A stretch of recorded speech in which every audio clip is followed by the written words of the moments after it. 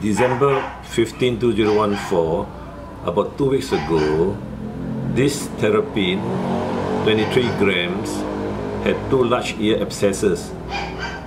Now you can see the left ear. The left ear is swollen again, the ear abscess is recurred, but the right ear is okay. What happened was, at that time, the right ear abscess had ruptured. So we take out the pus.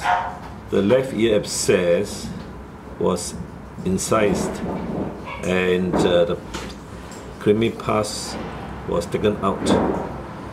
But after 1 week, it recurred again, as you can see. So now it looks as if the right one there's a bit of swelling too. So we will put this in the clinic to observe, and if necessary, we will have to lance the left ear swelling. This is an ear abscess. Otherwise, the Terrapin may not want to eat because of the infection of the ear, which may spread to the brain.